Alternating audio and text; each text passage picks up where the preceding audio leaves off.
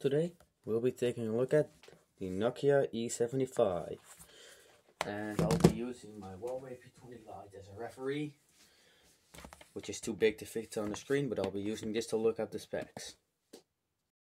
So while my P20 Lite is booting up, I'll talk about this phone a little bit. The Nokia E75, which I have in its original case, came out in an era where it was basically you either had a semi-smartphone, or if you were really rich, you either had the original iPhone or a real smartphone, or you were just still sitting with your cheap ass flip phone. So yeah, it was quite a different time when this phone came out. Now that I have the specs ready, we can take a better look at this phone. So it was made in 2009. The iPhone was around. You didn't have the iPhone 3G. Yeah, you also had the iPhone 3G, but 3GS wasn't out yet. 2009 April. So yeah, you either still had a more advanced Nokia, I guess, or you either had a smartphone. HTC wasn't really around at this moment. I do want you to know there are probably people out there thinking, well, HTC was getting popular in this time. No, 2009 was not the time yet. It was, I think, a couple of years too early for that when HTC came around. So here it is in its original Nokia E series case. I mean, it says Nokia E series on it. The case itself is in kind of a rough shape, as you can see. There are multiple nicks and scratches, especially on the back, but that doesn't really matter since the phone is in really, really good condition. I'd say almost mint. So, taking a look at the device, here it is. Yeah, it looks quite stylish, to be really honest. For a Nokia like this, it looks quite posh in my opinion. It has a smooth silver rim on the sides. So yeah, let's take a look. So on this side we have the volume buttons, an unknown button which we'll probably take a look at what it is in software later, and a dedicated camera key. All of these buttons light up when the phone is in camera mode, so maybe this has to do with camera mode, not sure, but these are probably zoom buttons, also not sure. On the button you just have your lonely little Nokia charging port, and I do want you to know that yes, if you see one of these holes in a Nokia phone, it is the charging port. It's quite variable.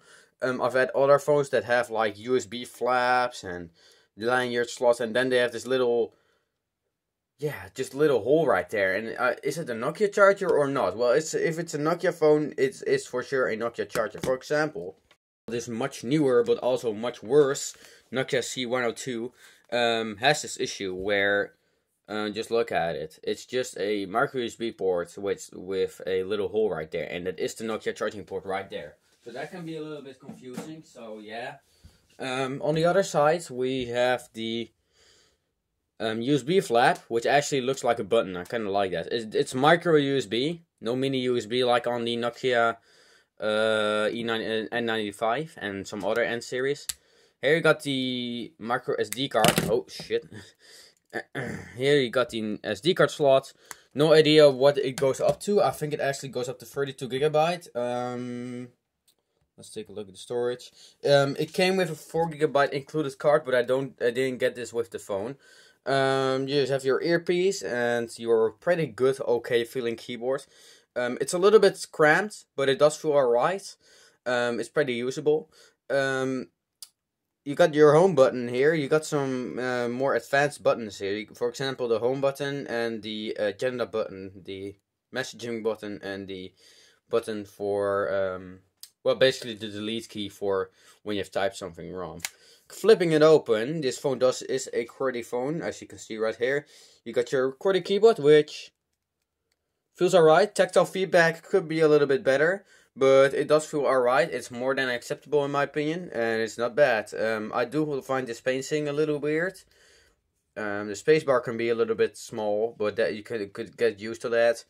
It doesn't have any it doesn't have any arrow keys like some really expensive, and I'm talking really expensive Nokia phones have.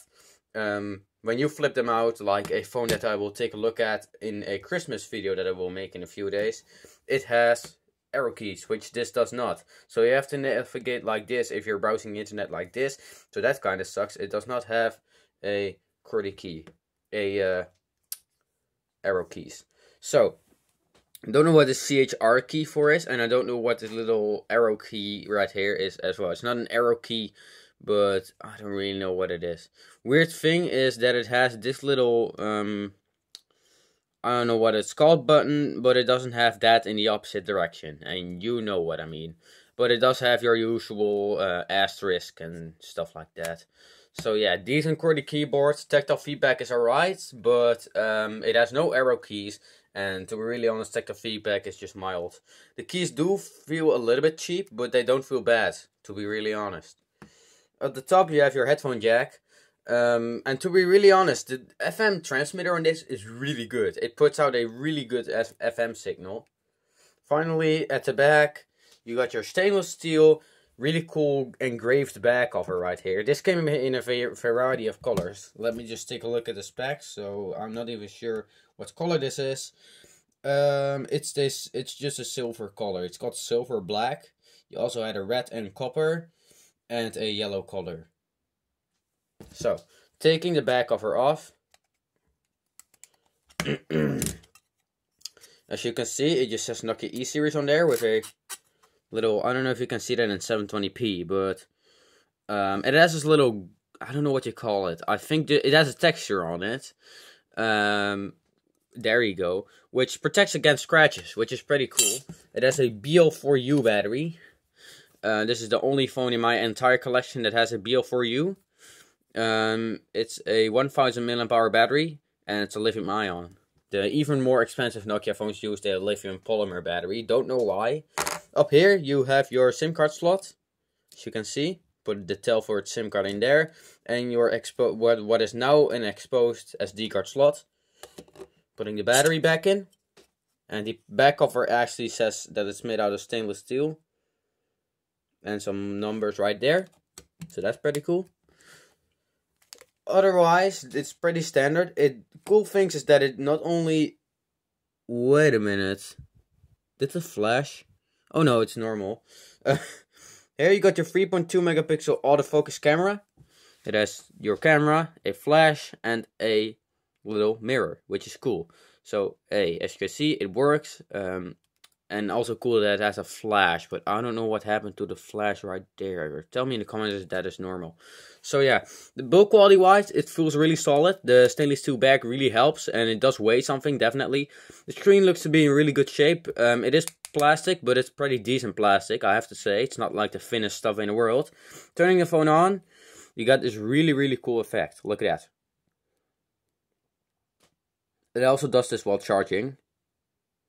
In real life, it's a little bit more noticeable, and after a little while, it will turn on.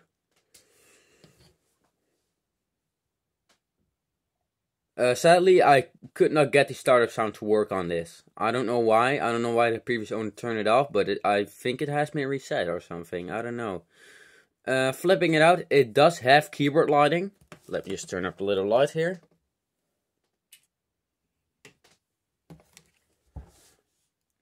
I don't know if they will turn on, but they do light up. They're not the brightest, but they will light up. Let me just turn off the other light.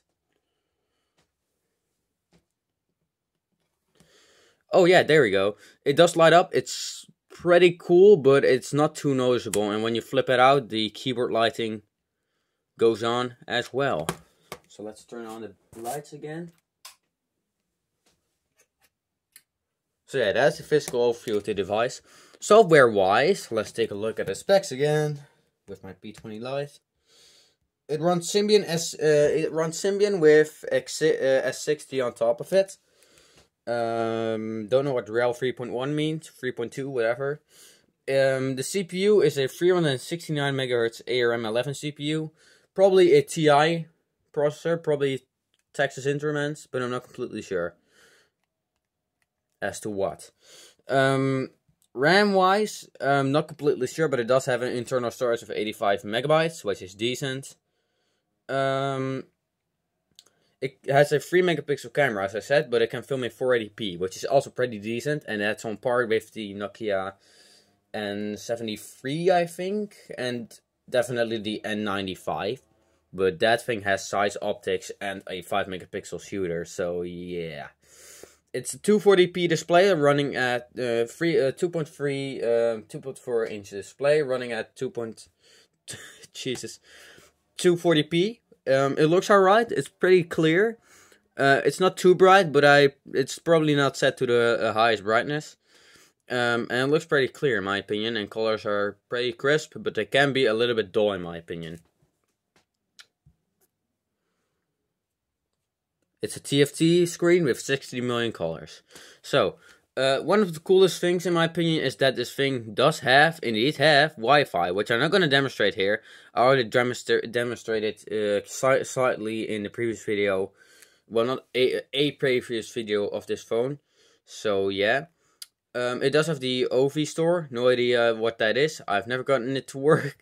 It looks pretty standard. I think they could have done a little bit better on the skin, but it does have a accelerometer. So if you rotate it like this, it will rotate, but I've turned off that feature to save battery life. Not that the battery life is bad. The battery life is pretty decent, but it could be a little bit better. I don't know what other people think about the battery. It's a BL4U. I've never had a BL4U. I have had Nokia batteries that are different than BL5C and BL4C, but they've lasted pretty good. You also have a front-facing camera, but it can only be used for video calling, so technically it just sucks. You can't use it for photos. So, what I'm gonna do now is I'm actually gonna take a picture, and I'm gonna demonstrate these little lights. As you can see, they do light up, except the middle button, which I will use right now. I have no idea what that is, and we'll check it out right now. So it's actually quite a standard Nokia phone. Is that to turn off the backlights?